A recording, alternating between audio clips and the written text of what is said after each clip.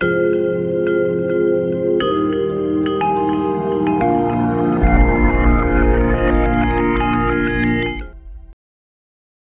everyone, it's Michael. Let's do a quick demo of ASAP Utilities so you can get a feel for what I'm talking about, and hopefully we can get through all these P6 Excel import issues. I've had a lot of questions lately about this stuff.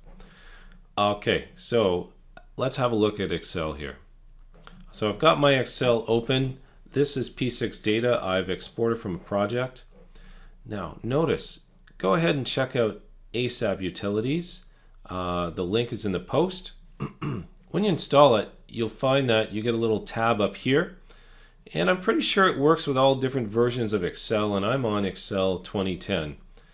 Okay, so nice little tab, and as I mentioned, there are just a ton of features in this software.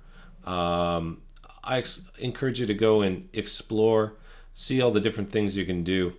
Okay, come back to my spreadsheet. Here's my actual cost column. This is some resource assignment data I want to update. And all I've done is I've gone in and manually typed in the values.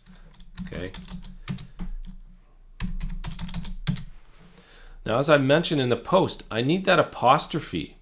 And what you certainly can do is, as you're typing in the values, you could put the apostrophe in to begin with. So notice you can actually type in like that. And the apostrophe is there. Now, I'll just show that to you again. So I have the 0 without the apostrophe. If I type, I have the 0 with the apostrophe. If I type in a value, 1200, the apostrophe is gone. Okay, so what the apostrophe was there because it actually came from the data that was in the spreadsheet that came from P6. This 0 value came from P6. P6 put the apostrophe there. But when I'm typing in those values, the apostrophe doesn't show. If I'm smart enough, I can remember to actually type the apostrophe in and then put my value in. But for a lot of people, we're going to forget, and sometimes we're not the only people updating these spreadsheets. So here's the solution. We will highlight all the data that we're interested in. Okay, I guess I can ignore those top and bottom values. And we'll go over here to Text, ASAP Utilities, and we'll do this first entry here. It says insert before or after each cell in your selection. What a nice feature. And all I'm going to do is put the apostrophe in the add before area, and we'll go ahead and it will kind of show you the result. Okay? And treat cells as text. Let's click OK, see what happens.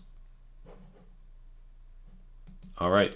So you can see that when I did that, all of the values aligned to the left, and that's the result that we want, and you can see all my apostrophes are in there. Now, it will run that on huge swaths of data, which is incredibly valuable because I know a lot of you folks are dealing with huge project plans. Go check out ASAP Utilities. I think it's going to help save us all some heartache when we're importing data into P6.